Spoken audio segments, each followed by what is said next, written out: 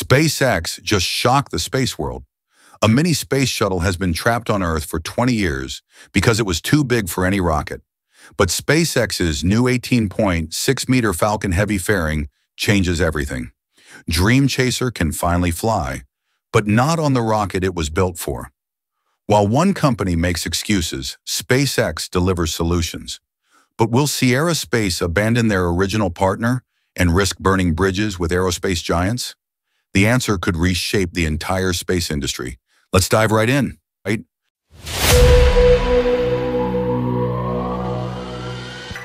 Here's what the aerospace industry won't tell you. Dream Chaser isn't some half-baked prototype sitting in a lab. This is a fully operational, flight-ready spacecraft that's been gathering dust for 20 years. Not because it doesn't work, but because the rocket industry failed it.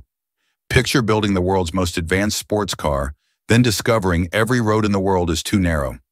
That's Dream Chaser's nightmare.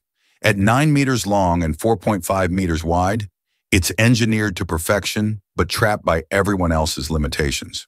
While Dream Chaser collected cobwebs, SpaceX's Dragon made over 40 trips to the International Space Station. NASA paid SpaceX billions, essentially betting America's space future on a single company. Why? Because Dragon actually flies and Dream Chaser sits in storage. But here's the twist that changes everything. SpaceX just solved Dream Chaser's biggest problem without even trying. Let's talk about what makes aerospace executives lose sleep at night. Dream Chaser doesn't just compete with Dragon, it obliterates Dragon's limitations. Dragon splashes into the ocean like a 1960s space capsule. Recovery teams scramble with ships, divers, and hours of complex operations. Precious scientific experiments sit in salt water while teams race against time. Temperature-sensitive research gets destroyed. Contamination ruins months of work. Dream Chaser? It glides onto Kennedy Space Center's runway like a commercial airliner. Scientists access their experiments within minutes, not hours. No ocean recovery, no weather delays, no contamination, no drama. The numbers are staggering. Dream Chaser carries 5,500 kilograms to the space station, nearly matching Dragon's capacity. But attach the Shooting Star cargo module, and interior space explodes to 4 times larger than Dragon. It burns non-toxic fuel, making ground operations safer. It's reusable like Dragon, but with airplane-style reliability. On paper, Dream Chaser should dominate space logistics. So why has America's most advanced spacecraft never left the ground? The answer lies in a partnership that became a death sentence. Sierra Space made a bet that's destroying their company. They trusted ULA's Vulcan Centaur rocket. On paper, it seemed bulletproof. ULA had decades of experience, government backing, and promises of reliability. But here's what went catastrophically wrong. Vulcan was supposed to debut in 2019, then 2020, then 2021. Each delay pushed Dream Chaser further back in an endless queue of broken promises. The excuses became legendary: engine explosions, certification nightmares, supply chain disasters. Meanwhile, SpaceX was launching Falcon 9 rockets almost weekly, setting new records and proving reusability actually works. By 2024, the situation became desperate. ULA and Blue Origin filed complaints with the FAA about SpaceX's launch frequency. Instead of innovating, they tried slowing down their competitor through government regulation. It was embarrassing. The military noticed. Over 20 critical defense missions stuck waiting for Vulcan. Penalties piling up, trust evaporating, contracts under review. But while everyone watched ULA stumble, SpaceX was quietly engineering the solution that could save Dream Chaser's future. January 2025, a single photograph surfaced online that sent shockwaves through aerospace circles. SpaceX was testing a massive new Falcon heavy fairing, 18.6 meters tall, specifically designed for oversized payloads. This wasn't announced with press conferences or marketing campaigns. SpaceX simply built what the industry desperately needed while everyone else made excuses. The new fairing keeps Falcon Heavy's width, but adds crucial height. Suddenly, Dream Chaser's dimensions aren't a prison sentence anymore. Here's what makes this development absolutely brilliant. SpaceX created this solution while their competitor couldn't even make their basic rocket work. It's like designing a better lock while your rival struggles to make keys. The Department of Defense helped fund this development, recognizing its strategic importance. Translation: the U.S. military was hedging their bets against ULA's failures. The aerospace industry's burning question: will Sierra Space abandon their sinking partnership for SpaceX's lifeline? Sierra Space signed contracts for 7 Vulcan missions. These aren't simple business deals. They're complex agreements woven into military and government requirements. Breaking them means legal warfare, massive financial penalties, and burning bridges with aerospace titans Boeing and Lockheed Martin. ULA's parent companies control enormous chunks of the defense industry. Cross them, and Sierra Space could find themselves blacklisted from future contracts worth billions. It's corporate suicide. But staying loyal to Vulcan means watching Dream Chaser rot while competitors dominate the market. Every month of delay costs millions and destroys credibility. The financial pressure is crushing. Falcon 9 launches cost $67 million. Vulcan launches cost over $100 million. That $33 million difference per mission could bankrupt Sierra Space's business model. There's another brutal reality. SpaceX treats Dragon as their premium customer. Dream Chaser would become just another payload, competing for launch slots with paying customers. Would SpaceX deliberately slow-roll Dream Chaser to protect Dragon's monopoly? But the technical challenges make everything worse. Switching rockets isn't like changing cars. It's like performing heart surgery on a fighter jet. Dream Chaser was engineered specifically for Vulcan's thrust profile, vibration patterns, and separation mechanisms. Falcon Heavy generates completely different forces during ascent. The fairing separates at different altitudes. Even electrical connections are incompatible. Sierra Space would need to redesign critical flight systems, run thousands of new simulations, and conduct extensive testing. We're talking 18 months minimum, assuming nothing goes wrong. But here's the terrifying reality. They might not have 18 months. NASA is getting impatient. They awarded Sierra Space a cargo contract expecting regular Dream Chaser flights by now. Every delay damages reputation and threatens future contracts.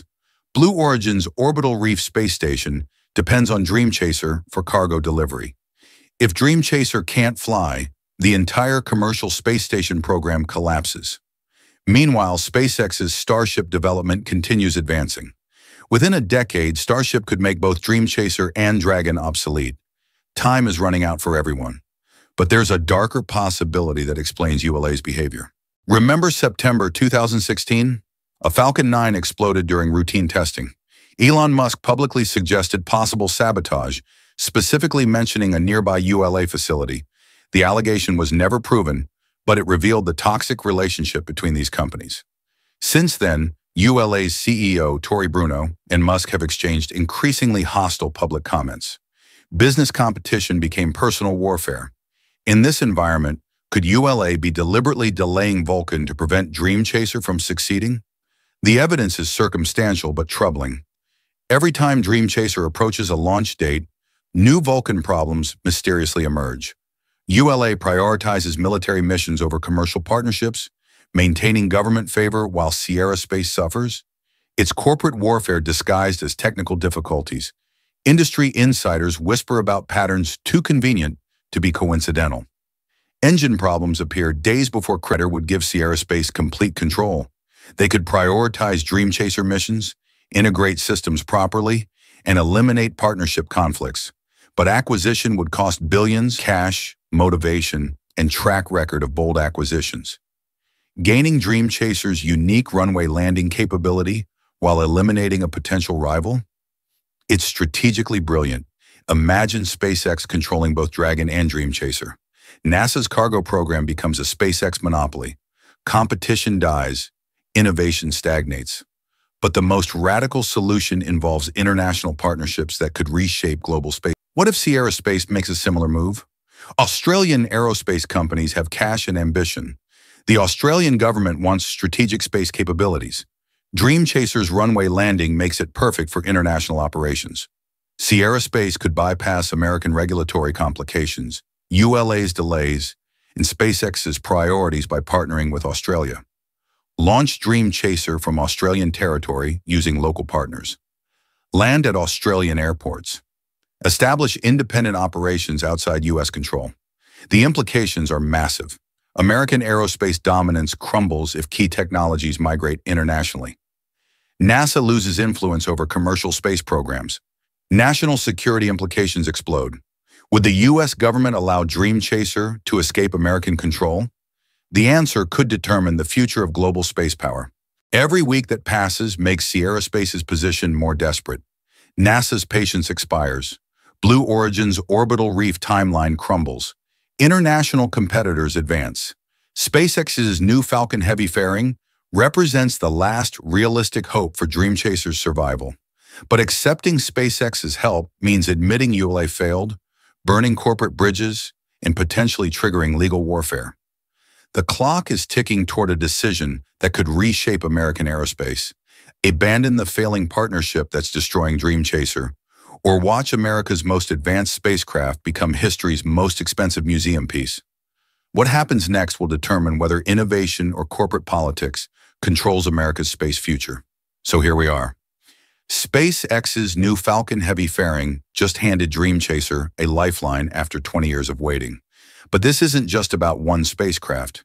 It's about whether innovation wins over corporate politics in America's space future. Sierra Space faces an impossible choice: abandon their failing partnership and risk everything, or watch their masterpiece become the most expensive museum display in history. But here's what really keeps me up at night.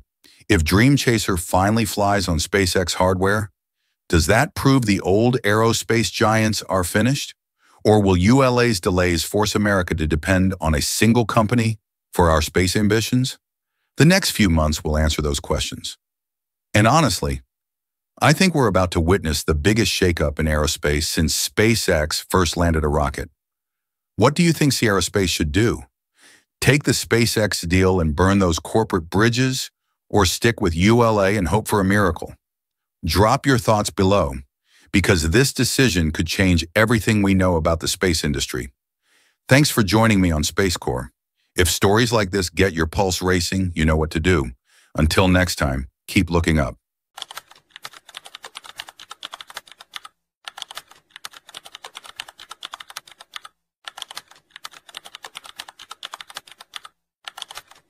The Raptor 3 can literally blow itself up in 10 milliseconds.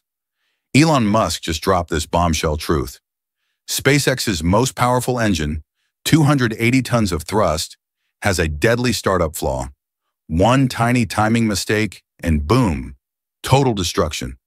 But here's the shocking part. This nearly killed SpaceX's Mars mission. So what's this insane timing sequence that's so dangerous? And how did SpaceX solve this nightmare before it was too late? Let's dive right in.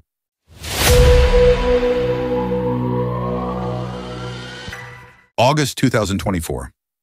SpaceX drops a photo that makes the entire rocket industry lose their minds. The Raptor 3 engine looks impossibly clean, like someone stripped away 90% of the parts. Tony Bruno, CEO of United Launch Alliance, publicly calls SpaceX liars on Twitter. No need to exaggerate by showing a partially assembled engine. Every aerospace expert agrees. This has to be fake. 4 days later, Gwynne Shotwell ends the debate with one devastating video. That exact same fake engine firing up with a perfect blue flame. Her brutal caption, "Works pretty good for a partially assembled engine." The industry goes silent, but nobody knows the terrifying secret hiding behind that clean exterior. Then came the confession that changed everything. Replying to a post on X, Elon Musk dropped a bombshell that sent shockwaves through SpaceX. Very complex startup sequence. Insane timing precision is needed to avoid blowing up the engine. Wait, the world's most advanced rocket engine can literally explode during startup? The CEO of SpaceX just admitted their masterpiece is a death trap? This wasn't some minor technical issue. Musk was revealing that every single Raptor 3 startup is a game of Russian roulette with a 10-millisecond trigger. You blink your eyes in 300 milliseconds. The Raptor 3 requires timing precision 30 times faster than that human blink. Miss that window by even a few milliseconds? The engine doesn't just fail, It detonates. But how can the most powerful rocket engine ever built be this close to self-destruction? The answer lies in what SpaceX calls full-flow stage combustion, the most dangerous way to power a rocket ever attempted. Most engines work like a garden hose. Simple, predictable, safe. Raptor 3 works like a controlled nuclear reaction happening 1,000 times per second. Here's the death sequence. During startup, 2 massive turbo pumps must spin up to speed that would shred a car engine. These pumps force liquid methane and oxygen, both colder than the surface of Mars, through microscopic channels at pressures that could crush a submarine. Then comes the killer.